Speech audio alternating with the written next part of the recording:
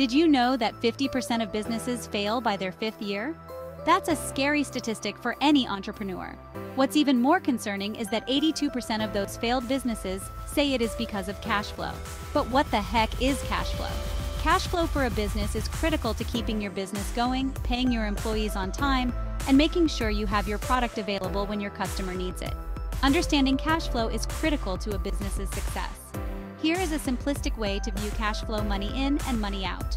The most complex element is managing the time between. Over the next few minutes, I will walk you through 6 easy steps to better manage your business's cash flow. Think of a financial forecast as a roadmap for your business's money. Without it, you're driving blindfolded.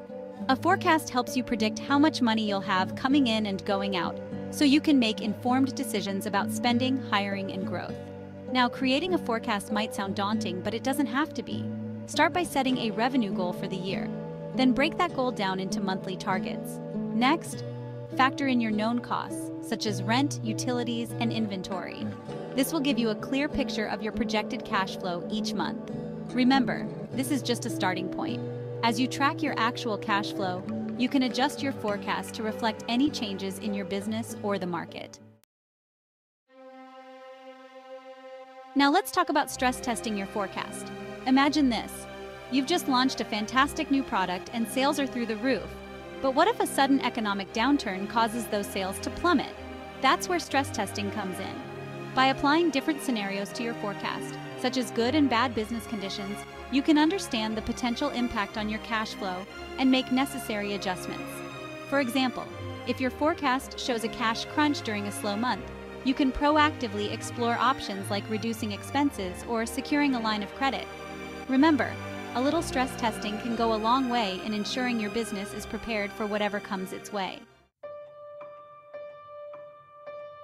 You've created your forecast and stress tested it.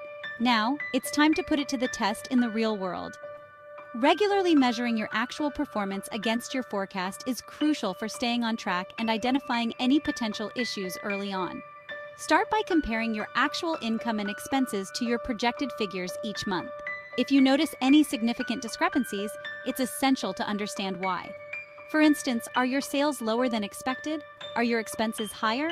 Once you've identified the root cause, you can adjust your strategies or your forecast accordingly. In the world of business, cash is king, but credit is its trusted advisor. It's not just about how much money you have in the bank, it's also about your access to credit lines, loans, and other forms of financing. Start by tracking your total access to cash and credit each month. This includes your bank balances, credit card limits, and any available lines of credit. Compare this figure to your forecast to see if you have enough liquidity to cover your projected expenses. If you anticipate a cash shortfall, it's crucial to take action early on.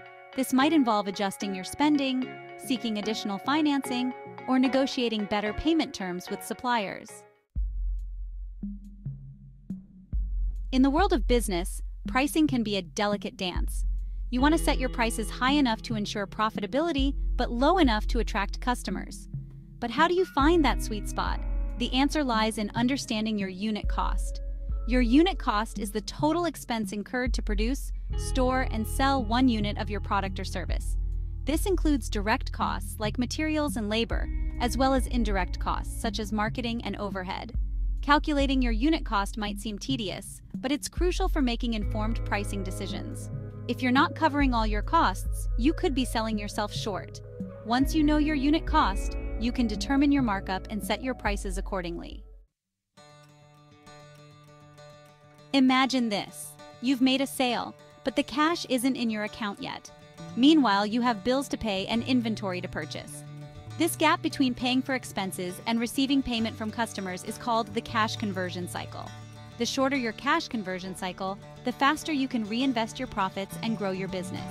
So, how can you improve it? One effective strategy is to get paid before you even start production. This could involve requiring upfront payments or deposits from customers, especially for large orders or custom projects.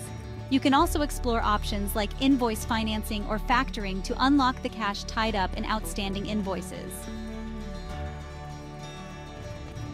Taking on one of these 30 to 60 minutes activities each week can set your business up for success, allowing you to know how your business is performing and knowing when you might need to make adjustments.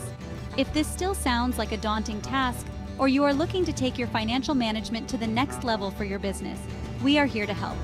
For additional help with your business needs, please visit us at sba.gov.